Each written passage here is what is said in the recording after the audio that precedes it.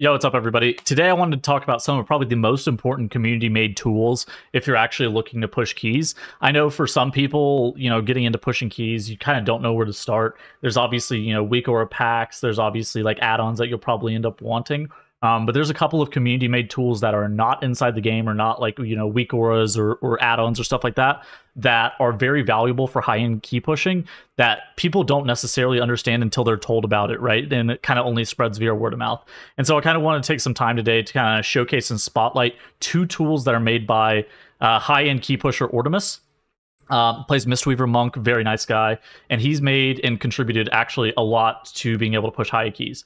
First and foremost is the website Not Even Close. So Not Even Close is basically a one-shot calculator where you're able to input your stats of your character into the game.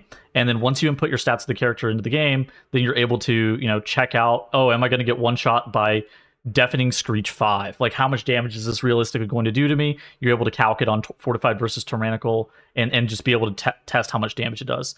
Now, there's also an add-on for Not Even Close. So if you don't want to manually input all of your stats, so if you had to, previously you'd have to manually input like your stamina, your versatility, that kind of thing.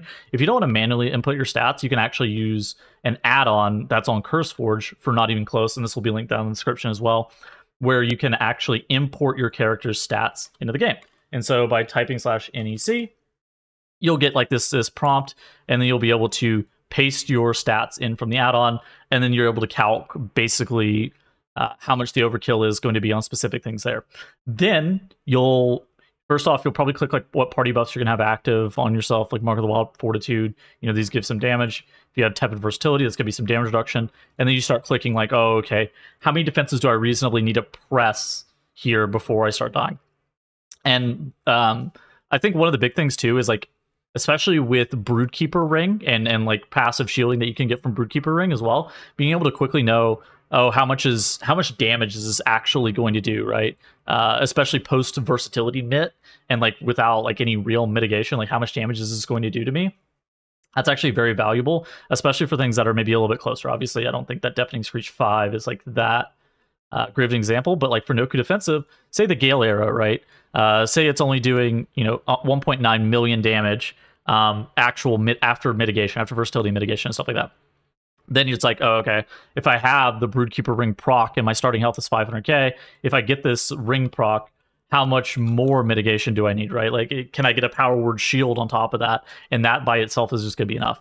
And that kind of helps you be able to figure out just about how much damage you're going to be taking. And I think this tool is incredibly powerful for being able to calc one-shots, especially since the past couple of seasons have been really one-shot heavy.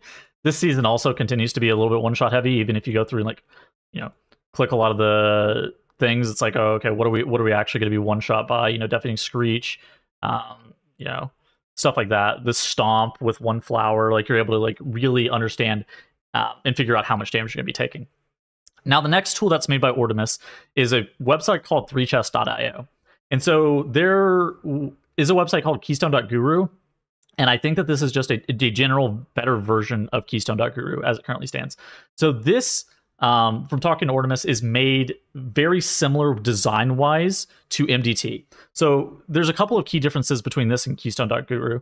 First and foremost, everything basically translates perfectly one-to-one from 3chess.io from MDT, including like drawing. So you have like these arrows and you have these drawings on this. If I actually export this and then import it into this, you actually continue to maintain these drawings in your thing.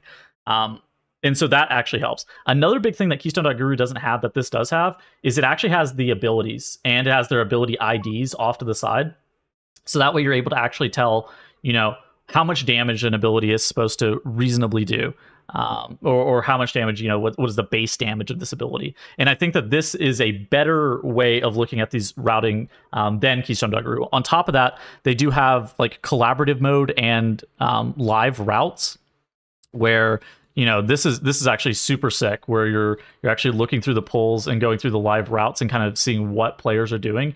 But not only that, but whenever you exit live route, you're able to like start a collaborative mode with other people, link the collaborative room to other players. That way you guys can like click mobs together and actually map out a route just together. And I think that this is a great way of routing outside of the dungeons whenever you're not actively playing the game. Because I think there's a lot of times where you'll be sitting in class or you'll be sitting at work or whatever, and you'll be kind of thinking about a route and you'll be like, oh, maybe this is good, maybe this isn't going to have enough count. And that kind of thing is kind of important. Whereas a lot of the times, like doing something like this and like just in your free time, routing is going to make you a significantly better player. There's also some sample routes that Ortemis has programmed in. Ortemis, again, he was a 4,000 IO player last season, one of the top healers in NA, or maybe he's a 3,900 IO healer last season. I think he's 3,900. I don't think it's 4K. But the guy is insanely good nonetheless. And so even these beginner routes for him, these are super sick. Now, beginner routes aren't necessarily in line with people who are trying to push title for every single season. But in general, I think that these routes and just this website as a whole should definitely be used if you're looking to play the game at any serious level. I think that both this and Not Even Close are excellent community resources, and that's why I wanted to make a video talking about them today. I hope it helps. I know I'm not necessarily playing a ton this season, but I would say make sure to be looking at Not Even Close and 3chess.io coming next season and War Within as well, and just like know that there's a resource that is going to be out there for you to be able to, you know, route the dungeons a lot easier and to calc whether or not you're going to live mechanics. I hope it helps. I hope to see you guys in the next video, and I'll see you guys later. Goodbye.